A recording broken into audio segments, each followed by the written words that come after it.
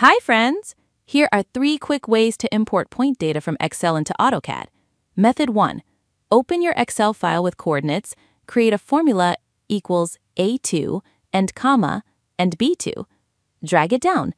In AutoCAD, type point, choose multiple, copy-paste from Excel. Method 2.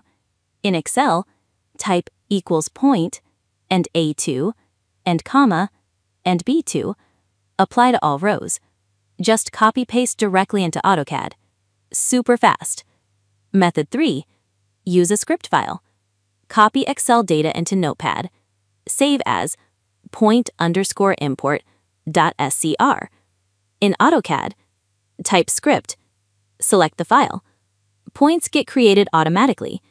The third method is longer but powerful. It helps you automate tasks. In upcoming videos, we'll dive deeper into using script files for automation.